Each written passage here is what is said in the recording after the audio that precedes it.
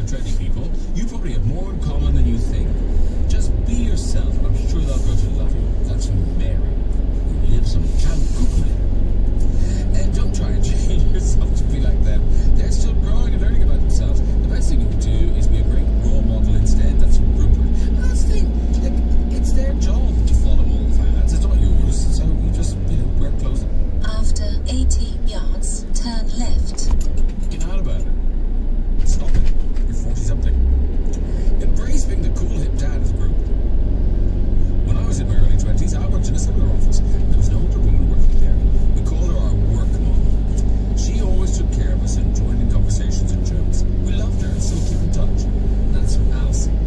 Well, I'm sure Paul will be thrilled to hear that he could be the work dad who joined in with jokes.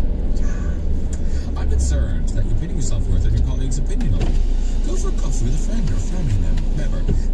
They'll make you see why you're brilliant just the way you are. That's from Simon. If you really want to dress and appear like your younger colleagues, why not ease yourself in slowly so as to not look too eager? You could try wearing a trendy hat.